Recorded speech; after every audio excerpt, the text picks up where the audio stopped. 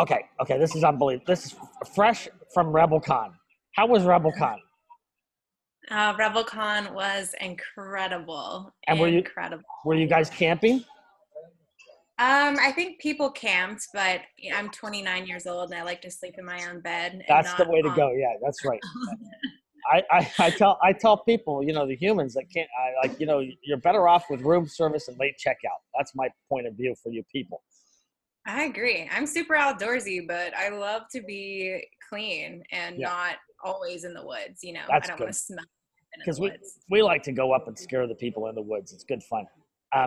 We growl and then they run away and then we eat their food. But what I'm really happy about is not only do I have a LinkedIn superstar on with me, but you can help me out with sustainability. Of course. You're the LinkedIn superstar. What are you talking about? Everybody says that, but I don't believe it. I think that's all. I think they're just saying that to make me feel good. Anyway, so here's the important thing. We just announced that we're doing the film called Social Media Does Not Have to Suck. And that's right. And so we're going to shoot that in Las Vegas in May. Oh, gosh. Right? And we're going to have a wrap party. Yeah, we're going to Vegas. No. What happens in Vegas is not going to stay in Vegas. This film's going to go out to other places.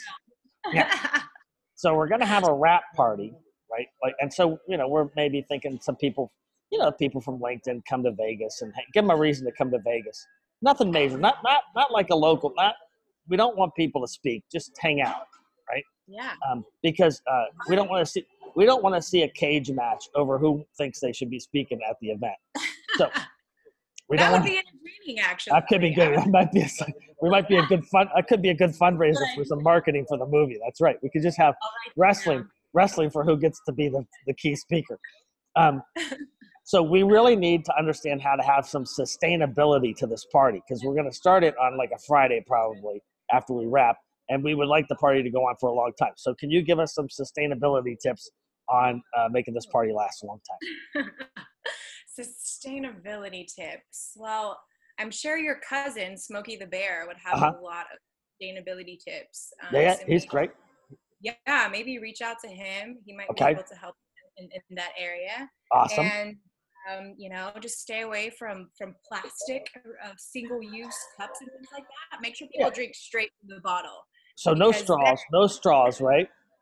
Right? Yeah, totally. No straws, no plastic, right? Because we want the fish, our fish friends.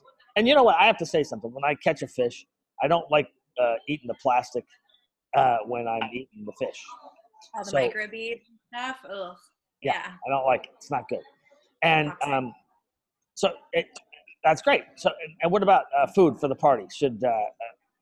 I'm all for humans taking themselves out of the food chain and not eating meat. I'm really pro that. I mean, look, I like to help out my friends.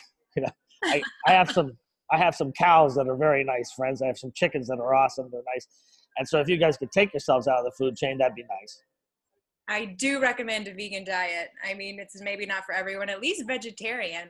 I mean, you could make some delicious things, some jackfruit tacos. I don't know, something fancy.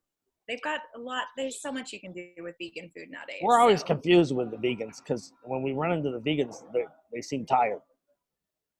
Do they? Do I seem tired? No, you seem fine. You seem like you have a lot of energy, but every time we run into the vegans in the woods, they're all tired. Maybe they're doing it wrong. Wait, are you vegan?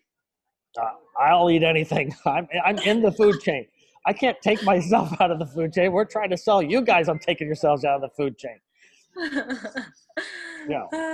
I have to eat what's in front. I just eat whatever's in front of me. Whatever there. Berries, fish, honey is my favorite.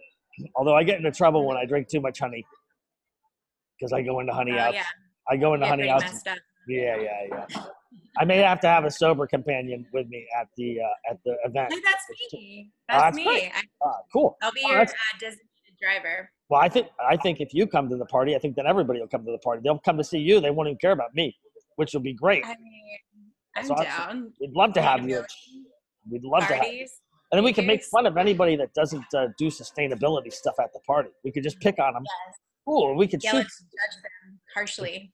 Yeah, we could shame them that way. Hey, shaming works. That's what I'm doing for season 2. season 2 of, the first season of LinkedIn on this, I talked to 101 LinkedIners, right? That's a lot. And then for season 2, I'm going to pick on all of the influencers that didn't come on season 1. I'm going to make fun of them until they come on the show, right? And then once they come on the show, I'll be nice to them. I'm going to start with Oleg because Oleg never answered my email. And he's got, yeah. Anyway, I don't even think he really exists. I've only seen a picture of him. I've never seen him on video.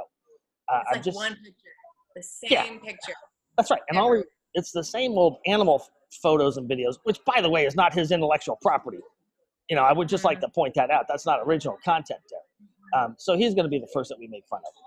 But and if you have any other people that you'd like me to make fun of, that's no problem. I could do that. I got your back. Oh, God. I definitely have a list of people that I want you to make fun of. Okay, that's good. That's very good. Well, this is fantastic. I'm looking forward. Thanks in advance for the party. What?